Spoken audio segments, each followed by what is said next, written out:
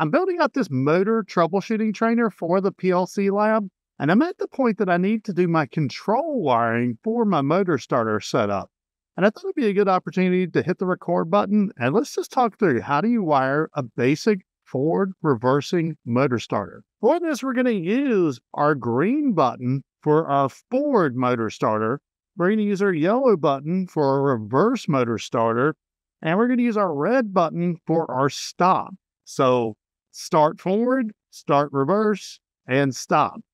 And then also want some lights so we can kind of talk this out in later videos. So I'm going to use the green light to say the forward starter is energized. We're going to use the yellow light to say the reverse starter is energized.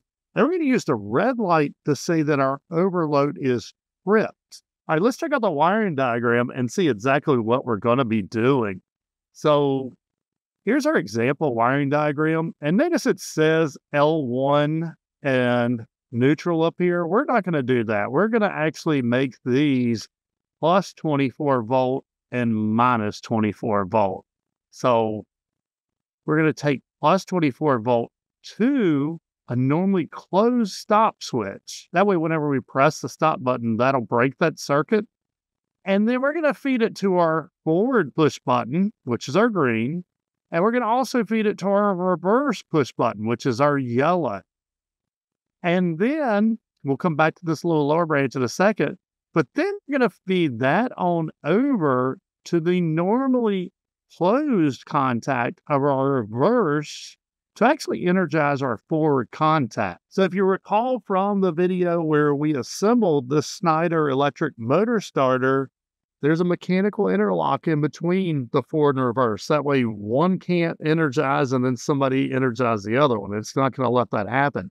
We also want to electrically interlock these. So to do that, we need to feed the coil, our A1 of our forward contactor through the normally closed of a reverse, because that way when they energize, that would break that.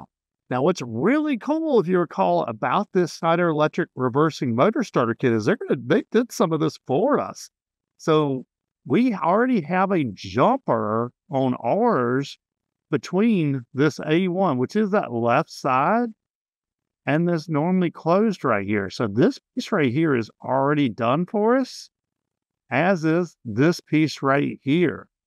And then on the A2 side of it, there's also a jumper already going from our forward to our reverse. So this part of our wiring is already done. And if yours is not done on your setup, then you'll need to go ahead and install these. Let's go ahead and start at the beginning here. So we're going to start with plus 24 volt going to the normally closed of our stop.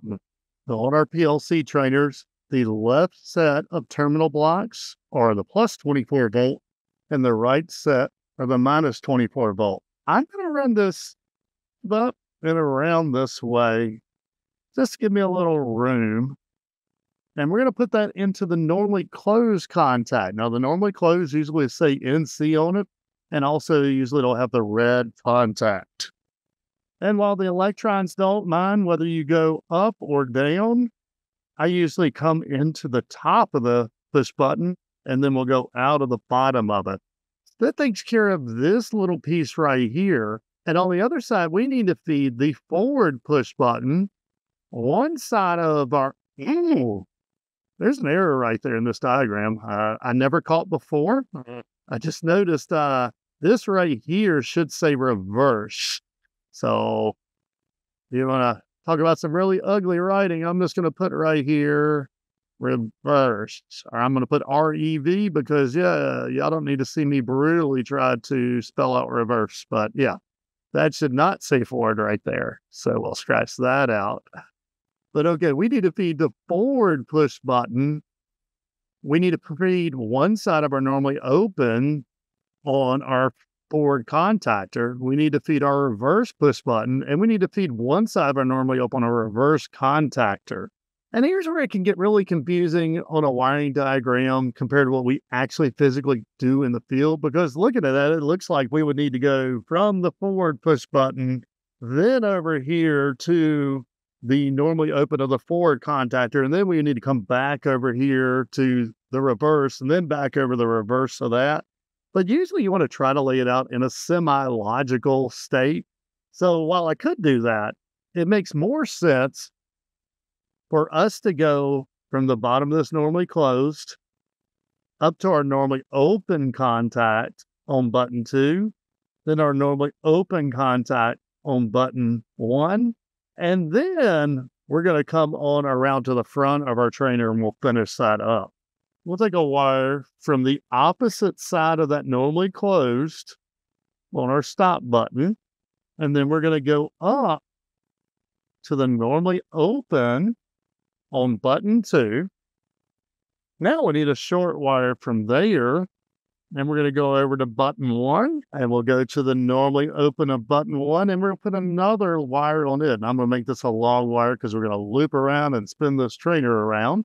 So on this, we've wired from that stop button, that forward contact, and we've also wired to a reverse button contact.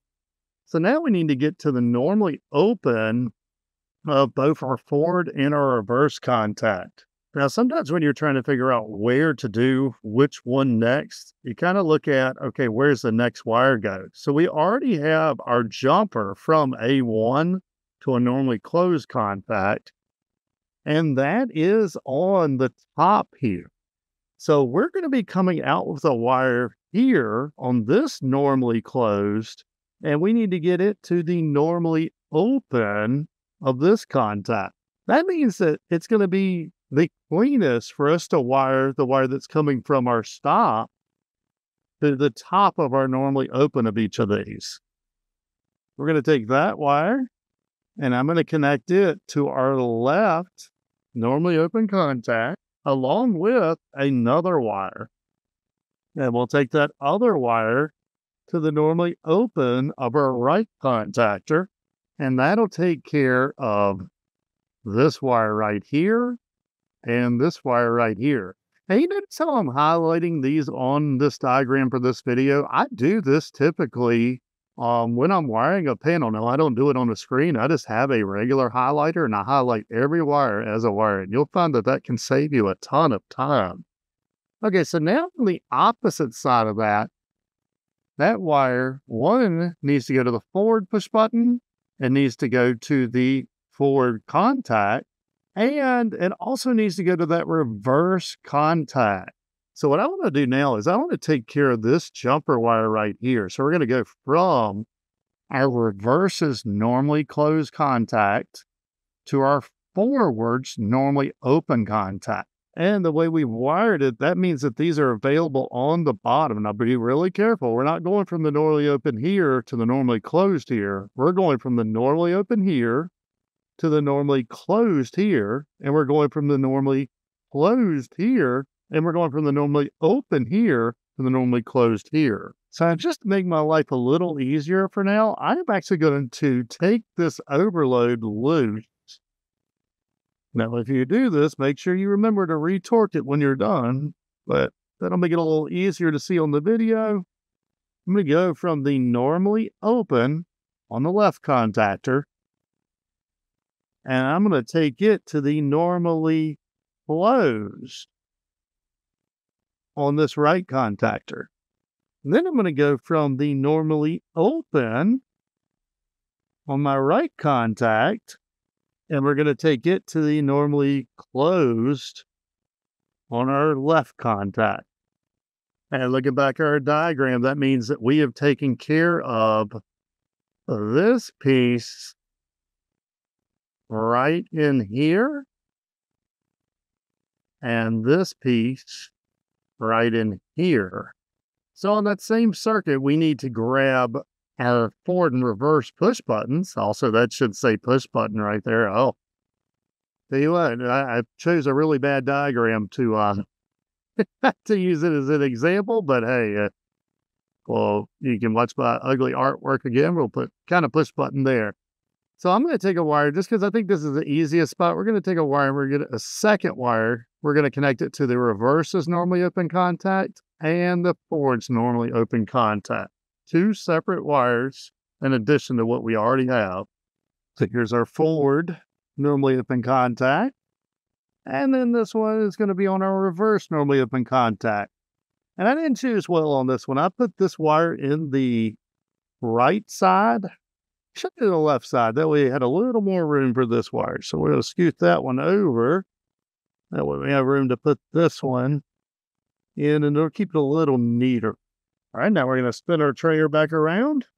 We're going to make sure you know which one's forward and which one's reverse, but I have the forward normally open one in my hand.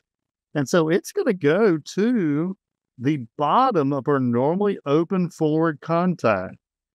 Okay, hold on. Now I'm going to take the normally open of the reverse contact, and it's going to go to the bottom side of our reverse push button. So that's going to take care of this little piece of wiring right here and this little piece of wiring right here. So next we need to wire this light. And you know, it's showing it go all the way over here, but I don't believe it should do that. I believe that really this should go right there and right there. And that should not be there. So that's what we're going to actually do on this one.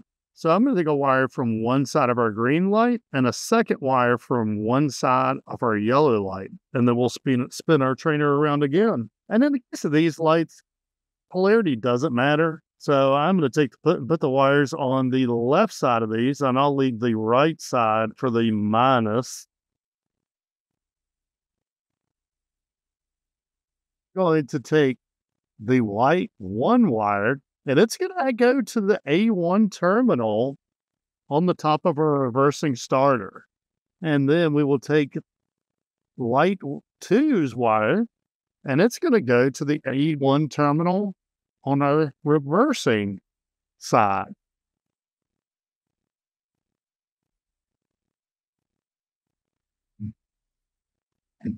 So that will take care of this little piece right here to the light and this little piece right here to the light. Okay, now let's talk about something really important. This may be the most overlooked thing that I see on systems, and that is this overcurrent protection right here. In fact, this is worth enough time that we're going to spend a couple minutes with a meter on this, just so we make sure we understand what I'm saying here. So if I take my meter and I put it in continuity on a manual motor starter. Now, the manual motor starter takes care of your overload and your short circuit protection. So inside this little cover right here, there is a dial. And so here's where we would set our overload protection. And then it also has short circuit protection built in. And if I put my leads across it, then right now we have an open circuit. Now, while I have them there, if I switch it on, then we have continuity. So when this hits, it breaks all three legs and kills the power to our motor. Now, on the bottom of this contactor, we have an overload. And so if I do the same thing on it, so if I touch it to the bottom of the overload and I touch it to the top of the overload, then you can't quite see the reading, but you heard the beep. We're going to beep. And if I hit the test button, this does not break this. So if you want to actually have overload protection, you've got to connect the normally closed contact of your overload. And this is incredibly important. I've seen 6-digit panels with a whole row of overloads and not a single one of them having their auxiliaries hooked up. And I got a call from a customer and they're like, yeah, we're burning up motors left and right. And they'll look in there, I'm like, yeah, I bet you are.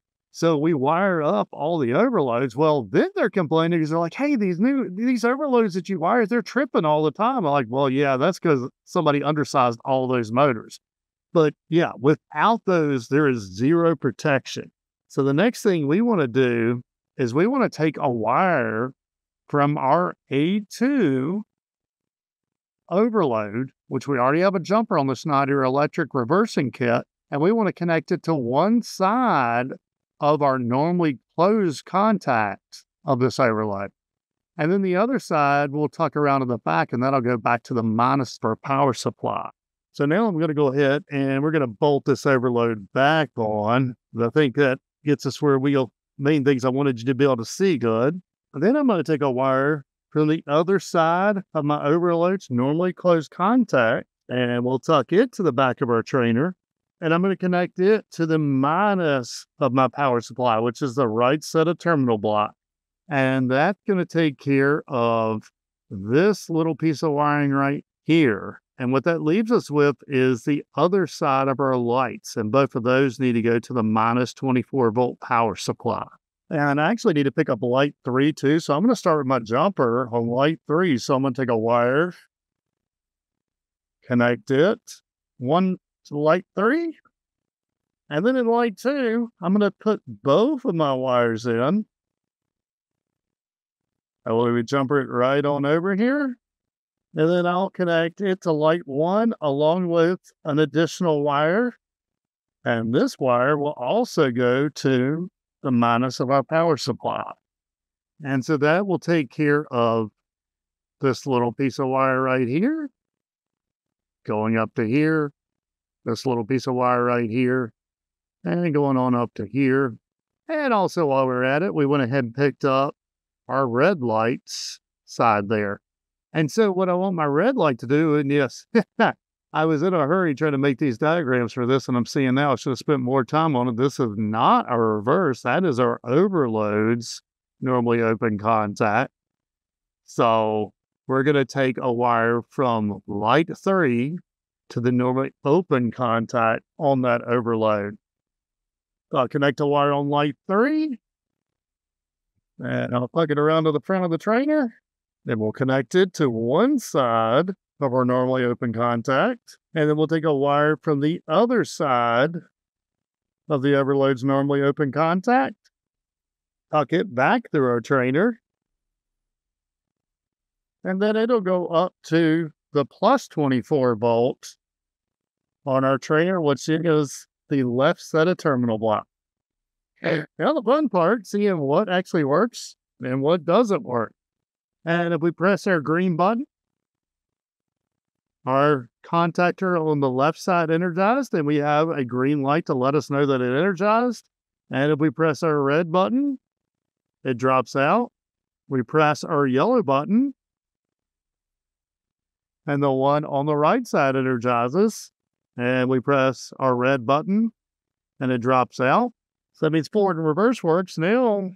So that we didn't have to actually have 3-phase on this one. We're just using the drive as power. But if we look in here, I'm going to press the start button on this.